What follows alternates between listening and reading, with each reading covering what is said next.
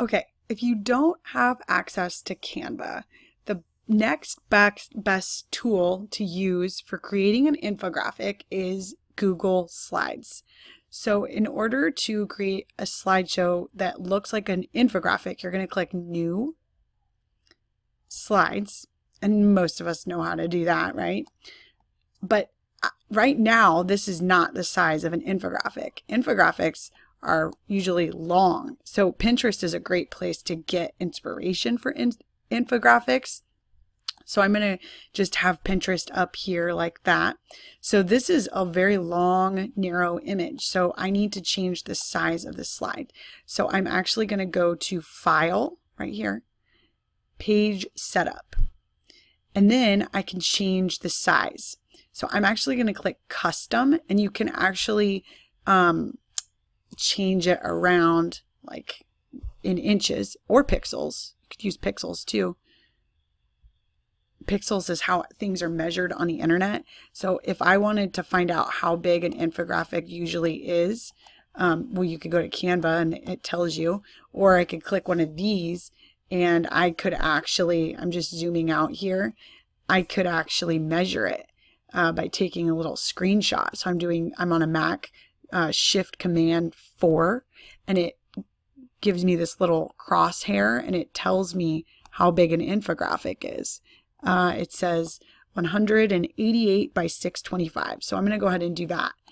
188 by 625.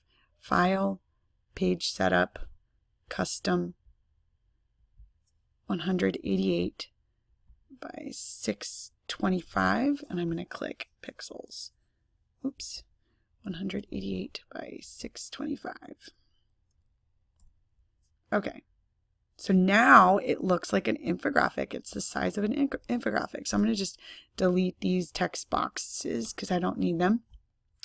And make sure you give your infographic a title.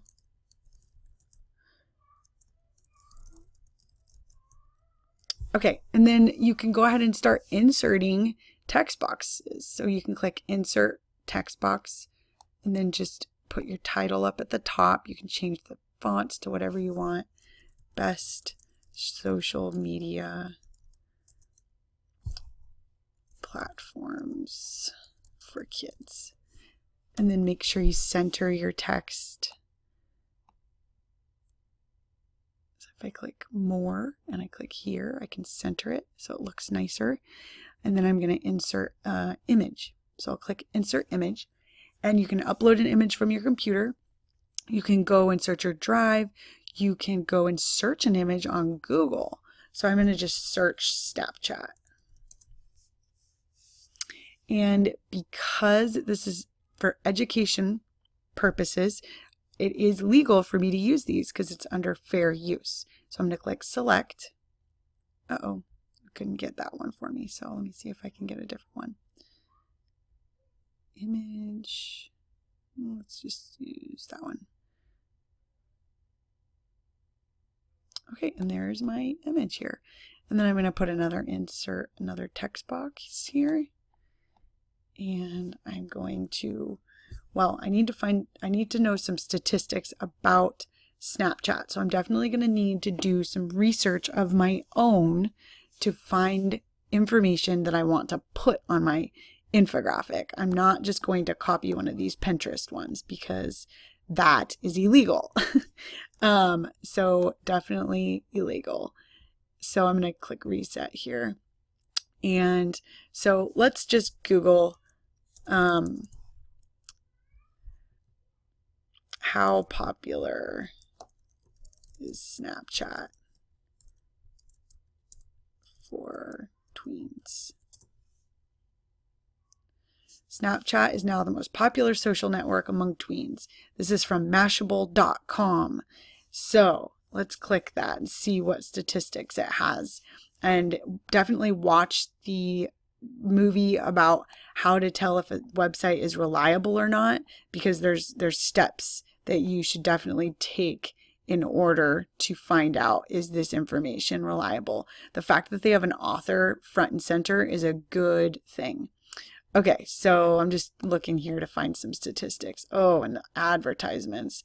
We don't like that. It's definitely a business website. They're trying to make money here. Okay, so we're going to have to read a little bit about this.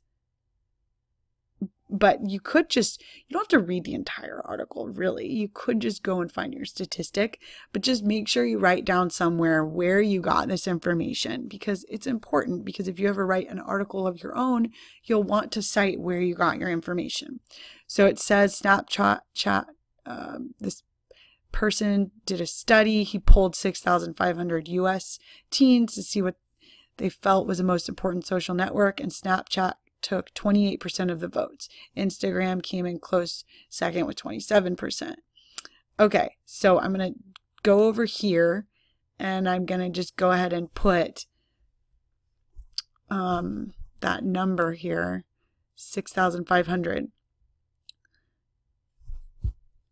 And I'm actually going to use that name. Piper Joffrey did a study and asked